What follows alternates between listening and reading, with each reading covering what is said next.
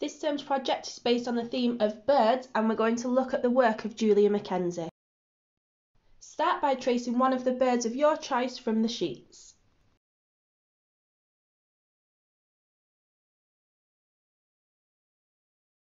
Remember to press down hard with your pencil, creating a bold line. This will make it easier to transfer onto your background.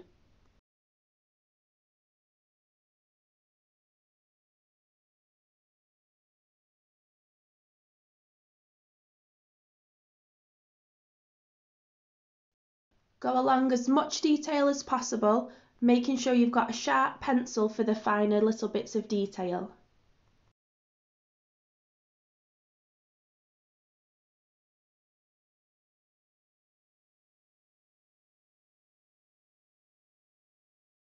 Once you've traced your image, you're going to flip it and trace it onto a piece of the map paper.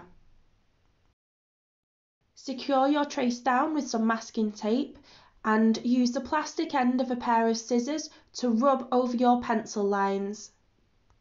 Make sure you're pressing down hard and you're checking a little bit at a time to make sure your print has gone through to the other side. If you'd prefer, you can go over your lines in pencil. I prefer to use this technique as I find it quicker for images with lots of detail. Whichever one you choose, make sure your tracing paper doesn't move. You're then going to neatly cut out your bird. Chop off the larger sections first before trying to cut the smaller, more intricate details. Once you've cut out one bird, you're going to use it as a template to draw around to create a second.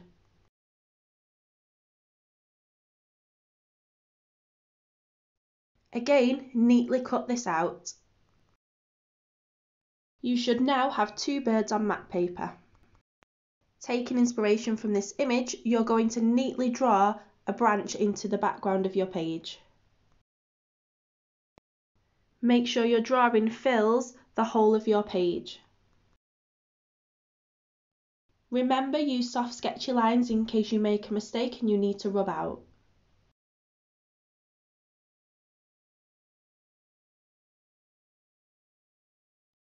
Thinking about your composition, glue your birds down onto your background. We're now going to create some 2D relief feathers from paper. On the coloured paper, draw some feathered shapes. Cut these out and start to layer them into your bird. You can use one feather and repeat it onto other pieces of coloured paper so you get the same shape each time.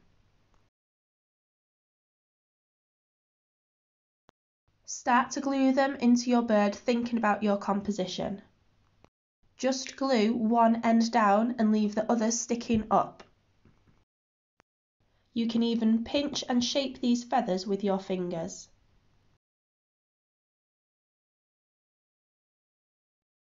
Keep creating lots of layers and overlapping the feathers until you've got a full effect.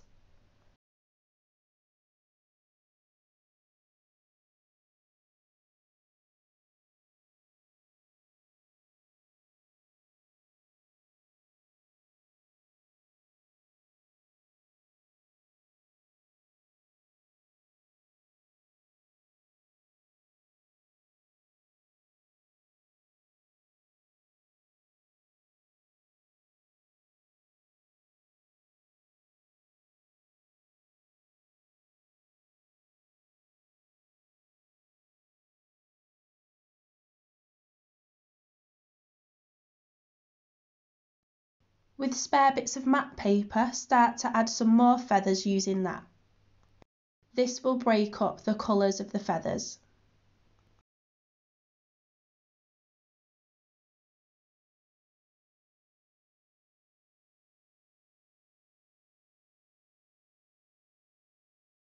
Now, using a black pen, start to add in all of the detail.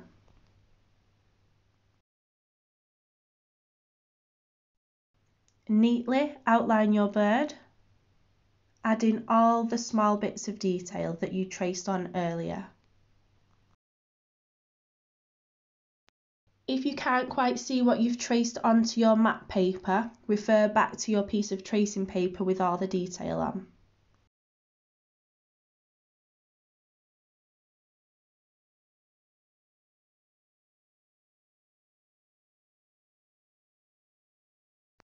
Start to outline the detail in your background as well.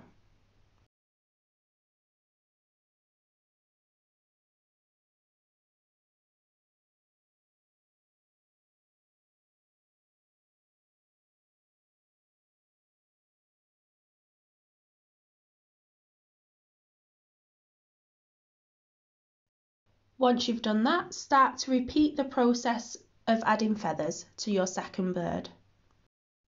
Use the sheet that explains what different birds represent.